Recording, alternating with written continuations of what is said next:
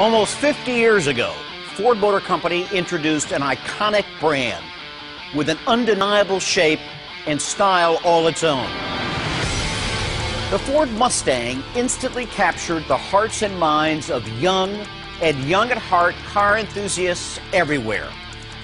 Back then, a group of passionate Ford engineers also created a special Mustang, a car designed to be the best all-around road-going machine ever created by the Ford Motor Company. The hard work and Ford spirit paid off as Parnelli Jones won the 1970 Trans Am season opener at Laguna Seca. And on that day, a true automotive legend was born, the Ford Mustang Boss 302.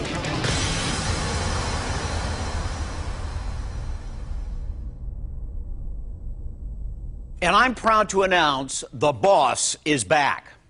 That's right. The legendary small block Boss 302 of the late 1960s has been reinvented. And believe me, this is the quickest, best handling production Mustang ever offered by Ford Motor Company. After a 40-year hiatus, the road racing legend returns to the streets.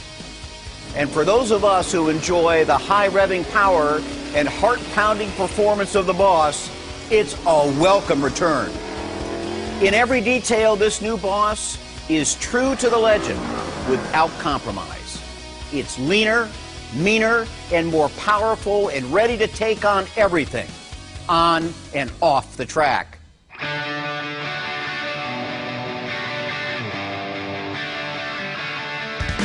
Because this legendary Mustang was born on the track, a new team of dedicated Mustang engineers returned to Laguna Seca to showcase and test the mettle of this new Boss 302.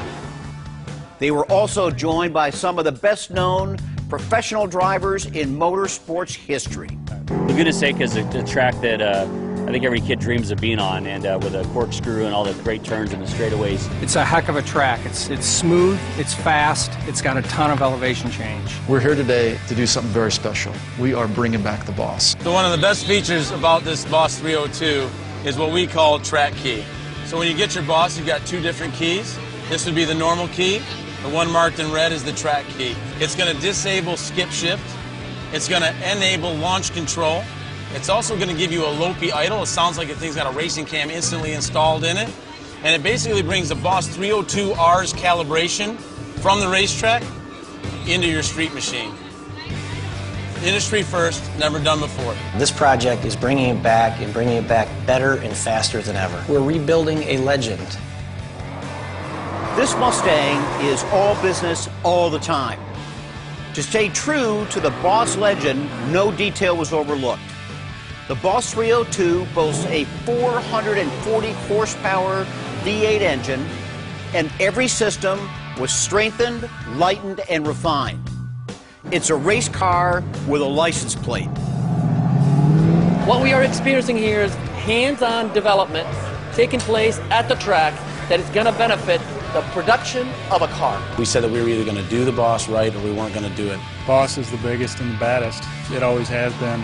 It's not a compromise. It is exactly what a Boss 302 was and should be, and it's going to perform just like a Boss 302 should. This is going to be a pure race machine made for the track right out of the showroom. It's all in. You can see the complete story of how this new Boss was born in a full-length documentary on the Speed Channel. To celebrate the racing heritage of the new Mustang Boss, Ford will also offer a limited number of Boss Laguna Seca models, a car that's barely street legal. This 2012 Mustang Boss 302 is all business all the time. It's a race car with a license plate.